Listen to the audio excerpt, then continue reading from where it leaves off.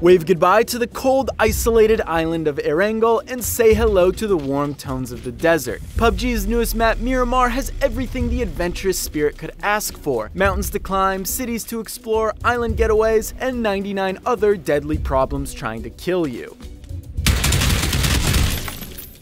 If you want to get the most fulfilling experience out of your time in Miramar, here are some tips and important changes you'll want to take note of. Let's start with the vehicles.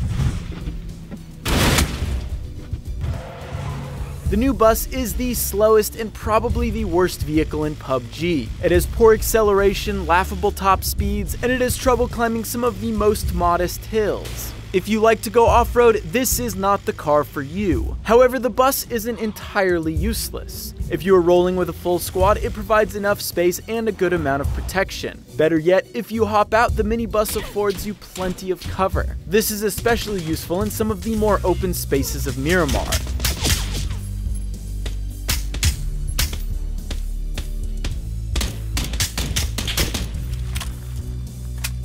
Next, we have the pickup. There are two variations scattered across Miramar, hardtop and open. You should always go for hardtop in squad because once again, it gives you more protection from gunfire. While it may not be as safe or reliable as the UAZ from Erangel, it is certainly the closest thing you'll find to it in the desert.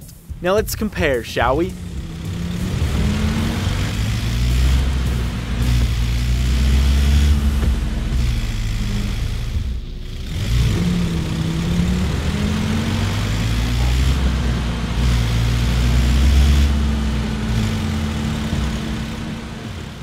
Next up is the Aqua Rail, and to be honest, you probably won't use it that often. It's quick and responsive, but because there are no rivers running throughout the map, you will rarely use this vehicle.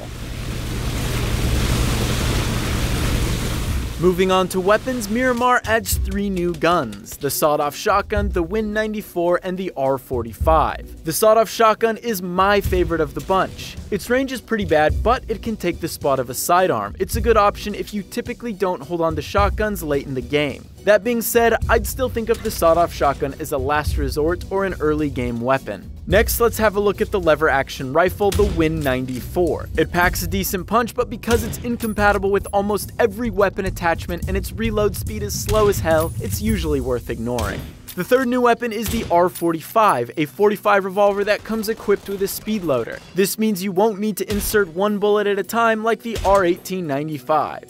Thank God. The iron sights are pretty decent on this thing as well, making it somewhat reliable at medium range. These guns are all nice additions, but at the end of the day, you should be on the lookout for assault rifles, sniper rifles, scopes, and silencers.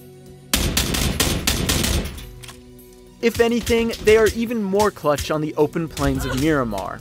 So now that we are familiar with the new weapons and vehicles, let's take a look at the map itself and some of the new mechanics. If you've wandered around the map at all, you've probably noticed there isn't nearly as much grass. Crawling into the circle or hiding into the grass went from a viable, albeit annoying strategy to a useless one.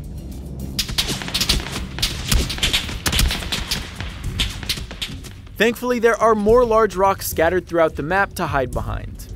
And finally, the latest update adds vaulting. Not only does vaulting make life a lot easier, but more importantly, it allows you to vault through windows. This means you can easily escape from a building if you are pinned down, and you can surprise enemies that are holed up in a house.